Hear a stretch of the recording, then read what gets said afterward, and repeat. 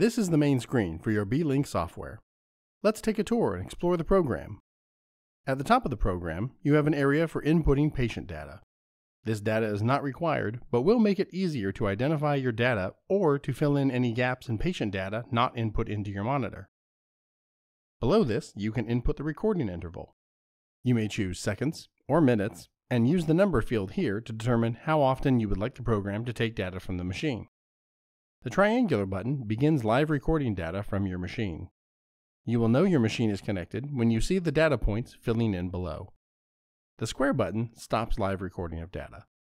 The graph button will show the graphic trend of any collected data in the data field. From the new window that opens, you may choose which parameter you would like displayed. You can also copy any of the data onto your computer's clipboard to be pasted into a document or an EMR. The book icon allows you to select which parameters will be displayed in the data field and in what order. Start by hitting Show All and then click on the parameter you wish to exclude. Click Inactivate to exclude that parameter from your data field.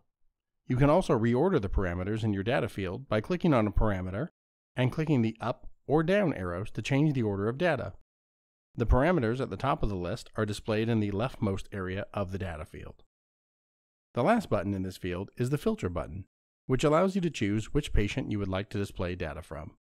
This can be used when you've acquired data from your machine and have multiple patients within the collected data.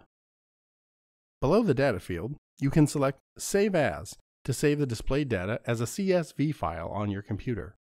You can also copy the data to your computer's clipboard to be pasted into a file or EMR.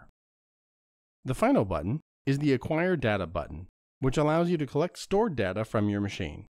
Note that this feature is only available on the BM5Vet, as the BM1Vet only supports live data displayed to the program.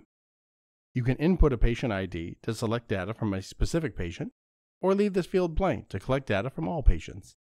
The options below this allow you to determine how much data to collect from your machine and at what interval in minutes.